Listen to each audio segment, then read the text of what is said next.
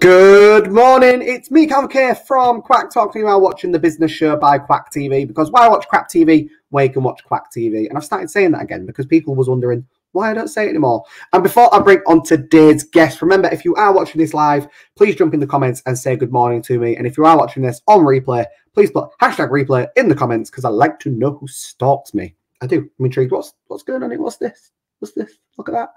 Honestly, professional to the bitter end, people. So yes, hope we are all well. I've got some big news. It's personal news. I don't care. I'm not even sorry. I've got an apartment and I'm moving tomorrow. Yay me! So yes, first of all, thank you everyone for watching the shows and things like that. It's also thanks to this that this is now doable. But yes, I've now got an apartment and I'm becoming a big boy. I'm becoming a big boy and I'm getting my own place. So yes, I cannot wait, and that means I will officially have Quack Towers, where I'll be doing all this stuff from. So I will have Quack Towers, and it's going to be great. It's going to be absolutely bloody fabulous. So yes, like I said, if you are watching live, please jump in the comments and say good morning to me. And if you are watching on replay, jump on and put hashtag replay. So today's guest I'll bring on very, very shortly. We are going to be talking about planning for the future that you want, which is so important. Like, it's such an important thing, because planning for the future you want, for me, obviously, this is financially, but for me, it's also to do with, mentality, mantras, if you've got any affirmations. I'm a big believer in make space for what you want. So, for example, I've wanted a lovely city centre apartment for a good 2 years now, a really good 2 years. So I started buying things for a lovely city centre 2-bedroom apartment. I know it sounds daft, but even like high quality cutlery, nice plates. I've even got a Le Creuset jug, like mixing bowl jug, that's massive, right? And it was like 45 quid, I think. And I've just started, I know people call it bottom shelving, but I was preparing for this nice apartment. I wanted it. And it's very similar. I got this kind of mentality from Steve Harvey, American show host and comedian, bit controversial. But he said when he was wanting a car, when he was growing up and stuff, when he was the right age, because he had no money, he had this rundown car on his driveway where it had no wheels. It was on top of bricks. There was leaves and everything in it. He was like, oh, Mum, I'm going to go get a new car. I'm going to get a new car in the next couple of weeks. She went, okay, don't forget you've got one on the driveway. And what she ended up teaching him was, you're bringing a new car, but you've got nowhere to put it. So then you're going to leave it on the road. And then what could happen to it if it's on the road? People could crash into it, things like that. You're not preparing for this thing you want, because you've got the old crap and everything you don't want still here. You need to get rid of it. You need to tidy it up. And what he did is he cleaned the driveway, he cleaned the car, he got rid of it, he sold it for parts, he had a bit of extra money, he cleaned the spray, got rid of the oil on it and everything like that. And with that, instead of 2 weeks, he got the car in 2 days, because his mentality was then focused on the car. And that's what I'm a big believer in. So there you go. So today, I'm about to bring on my guest, where we are going to be talking about planning for your future. I do believe it's more financially, but we can probably talk about a couple of things that I've probably just mentioned as well, to be honest, because we talk a lot of trap anyway. So today's guest is Laura Shufflebotham, who I'll bring on in a moment. She is a mum. She's a financial planner. She is a wonderful, wonderful lady. So with no further ado, good morning, Laura. Hi, good morning. Did you like my little build-up there? Did you like my little build-up? Oh, lovely. Laura, how are you? How are you this morning? You well? Good, good. I do try and hold off on my cost of purchase until Friday, but it got it today on a Wednesday. I might even go again on Friday, but never mind. Okay. Why not? Why not? You only live once. Laura, can you just tell us who you are and what you do, please, before we carry on? So I'm a financial planner. I work with clients to plan and protect their financial future. I work a lot with parents in business. I'm also mum to Oliver and Emily, that you might be able to see on the pictures behind me. So Emily's 7 and Oliver is nearly 11, going on 18. I live up in the Rosendale Valley in Lancashire, and I started my business about 18 months ago as a self-employed financial advisor. So still quite early on in the business journey. Oh, I love that. I absolutely love that. So firstly, 18 months ago, I swear there was something going on in the world around 18 months ago. Maybe just a bit after you started, but okay, that's a good time to choose to. What made you choose to do it then? Was COVID around then? No, so it was August 2019 that I went self-employed. Yeah. So there's a few factors in it. Moving house. I wanted to move house before I went self-employed, so I'd already moved house. Yeah. I wanted to be a financial advisor, and I was working in a practice but the opportunity wasn't there to go through the advice process and sit the wealth diploma that I did last year. So I decided to just go out and do it on my own with the support of the Open Work Academy. So Open Work's my network that I work with for all my funds and insurers and mortgages. So I've got a lot of support behind me, which is really good, being self-employed. You've got that in the background, really. So what did you do before financial planning? Have you always worked in finances, or what did you do before that? I started working in an insurance office as an office junior when I was 16. That was part of the CIS, so the Cooperative Insurance Society. I stayed within the co-op group for 16 years, working in the banking side of it, in the commercial banking side of it towards the end, when I got made redundant when they downsized the commercial banking team. So this was always part of the plan when I got made redundant to go down the financial advice route. I had to wait till my youngest was out of nursery. Nursery's not cheap, and I had that space really to move it forward. So I had about a 3-year sort of working in a practice, getting to know this industry really, and thinking, is this what I really want before I invest all that time in study and jump on that self-employed train. So it was just to make sure that it was the right choice, and I absolutely love it. So it was definitely the right choice. Are you very passionate about it? Obviously, me and you know each other a bit more personally than just a guest coming on the show. We do networking together, so on and so on and so on. So yeah, it's really important, and I know how passionate you are about what you do. Do you think having children is an impact on that, because you know the benefits of what you do? Yeah, I do think it's a factor, and I think that's probably why a lot of my clients that I attract are also parents, and it's very relatable. Around the protection side. So part of your financial planning, your protection's your foundation, really. So that's making sure if things happen, like you was poorly, if you was critically ill, if you couldn't work, if you passed away, to make sure that everything in your life, including your children, are financially protected. And I think it's good. I've got all my protection in place, and what I do with new clients is I'll go through what planning I've done. So it's very relatable, because I can say, well, this is what I've got in place and this is how much it's costing me. And that gives them a very good example of there or thereabouts, what they'd be looking at. So it makes it more relatable. So planning for future, obviously you help people plan for their future, and then we're going to come back to the kids. So why is it so important? I know it sounds a bit of a stupid question, but why is it so important planning for our future? But if I base it on your clients, because I take it planning our future is going to benefit our children's future. So go on, talk me through it. Why is that so important, planning our future for the kids' future? Like, because a lot of people go, ISAs, it's locked away. I'm not going to make great interest. I'm not going to do all this. I've got a pension. I've got a state pension. Why do I need to worry? You've got all this kind of stuff. Why is it important to plan for our own future for them to benefit our children's or leftover relatives? Yeah, it's important to plan to have that financial security. And a lot of people will think, I'm not old enough to do those like adult type tasks of like saving and doing a pension and sorting out some life insurance. But once it's done, it's done. And the thing with having an advisor is you've got that ongoing service. So when clients do have children, and there's that intergenerational planning, so like passing your pensions on. So if you don't spend all your money in retirement, you can pass it down through the generations. And ISAs do give quite a decent return if they're invested. So if they're in cash, you're going to get much from them. But if they're invested in sort of stocks and shares and a portfolio, then there has still been good returns over the last year. Really, it's all about diversifying your risks. So you're not putting all your eggs in one basket, which is what I go through with all my clients. Planning for kids is important as well. So you can do a pension from birth, which not a lot of parents know about.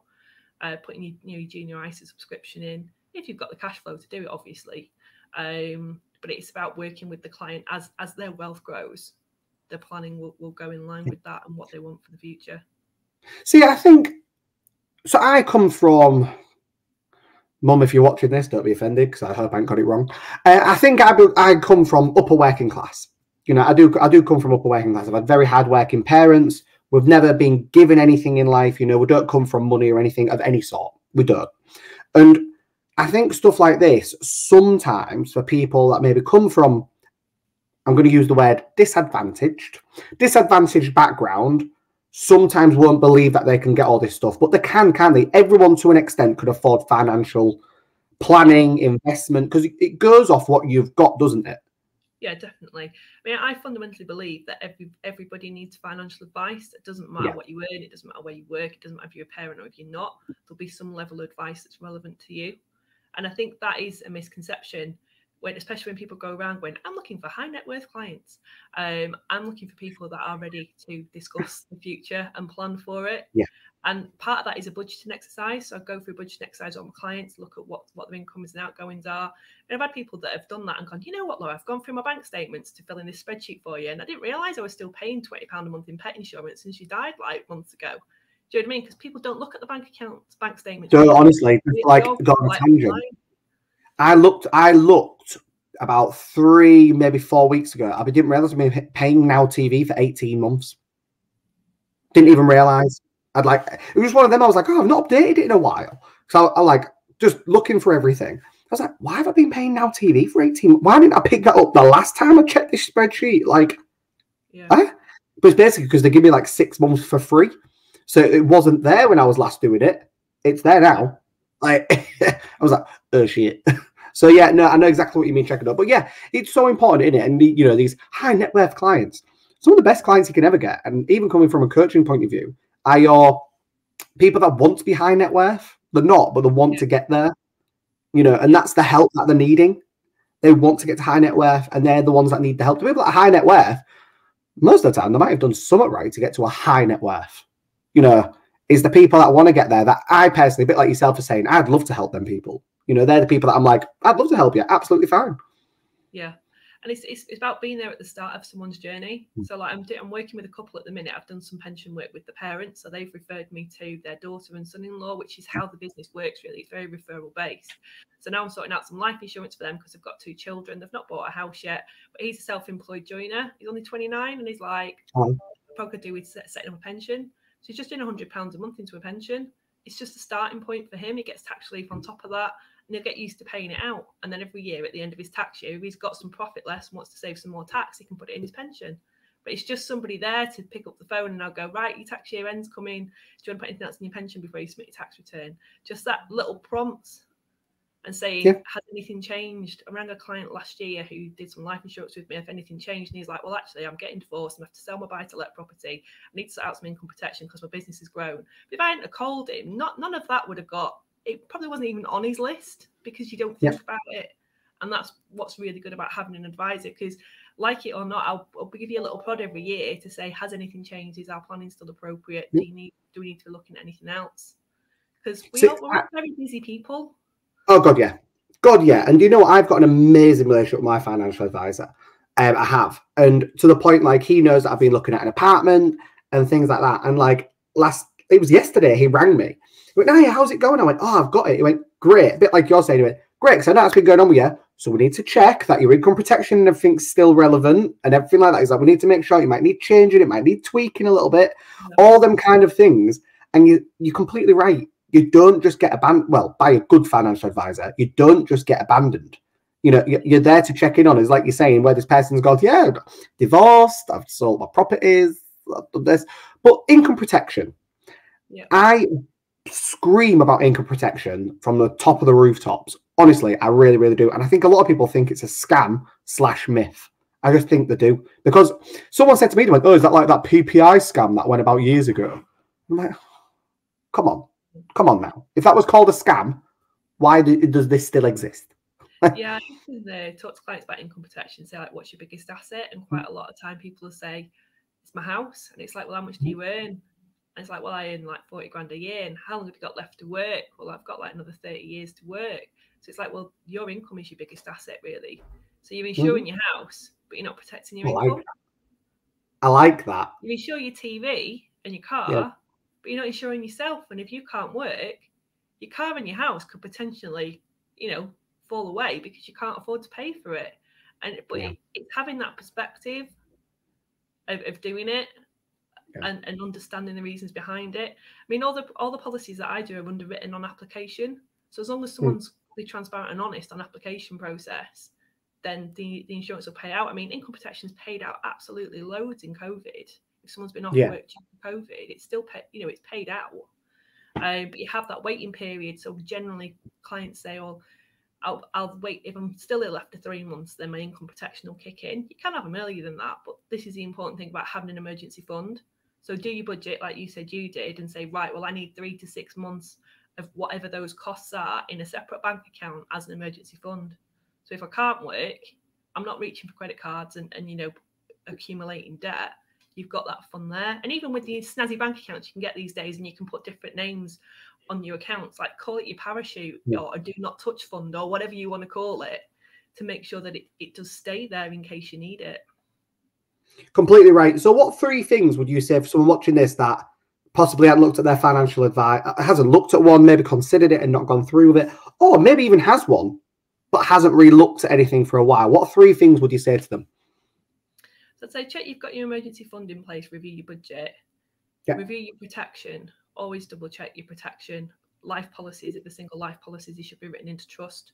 Seeing an advisor, whether it's myself or someone else, don't generally charge for their initial consultations. I don't. So you can effectively get peace of mind for half an hour of your time. It's not actually going to cost you anything but half an hour of your time. And the benefits of that can be absolutely massive. Yeah. So, and then if you're looking at buying a property, so if you're looking to, you know, to get a mortgage, keep an eye on your credit report. Look at the Check My File. That covers the 3 main credit reference agencies. Keep an eye on your credit report. The last thing you want to do is be applying for a mortgage and find out something in your credit report that you didn't know about, you totally forgot about, or you didn't feel was relevant, especially in the current climate, because lenders are pretty strict in terms of what you know, what they take on business wise. So keep an eye on your credit report. And save, if you want to save, put it in your budget. Don't think, if I've got money left at the end of the month, I'll put it in my ISA, because you won't do it. And I've had this conversation with my sister who's saving for a house. You won't do it. So if you say, I want to buy a house in 2 years' time and I need X amount of money, therefore I need to pay X amount a month into my ISA, you set that up like it's a direct debit, like any other sort of bill, and it goes into your ISA. Thanks to, do you know what, this is a fact actually. Thanks to doing that, that's how I've had a deposit on the apartment I've got. Yeah. You know, the deposit and rent up front.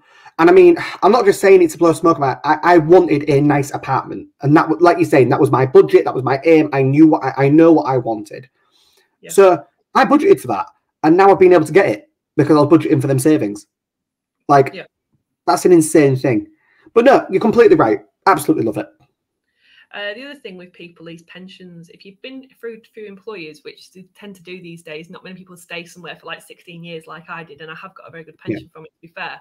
But if you do leave schemes and you get your statements and you stick it in a drawer, you know, get it reviewed by an advisor. Again, it's not likely to cost you anything. See what's in that pension pot. Is it doing anything? It might be some rubbish passive fund that's not doing very much at all, and you could be, you know, you could be making more of that money. But as you keep sticking it in the drawer every time you get it through the post, you know, potentially you're losing out. Exactly. Laura, look, thank you so much for coming on the show. We knew it was a bit shorter today. Lovely having you on. Thank you so much. And I'll speak to you soon. All right. Cheers, Callum. Bye. Oh, I love Laura. She's so lovely. But yes, there you go, people. You've been watching The Business Show with Laura Shufflebotham. I love her surname, don't you? And tomorrow we've got a fabulous, fabulous guest. None of you know him. It's called Callum Church. And he is a 20-year-old on a self-development journey that has started a podcast, and he is awesome. So make sure you tune in tomorrow at 9:30 in the morning. And remember, in the words of Banana, if you can't be good, be careful. If you can't be careful, don't get caught.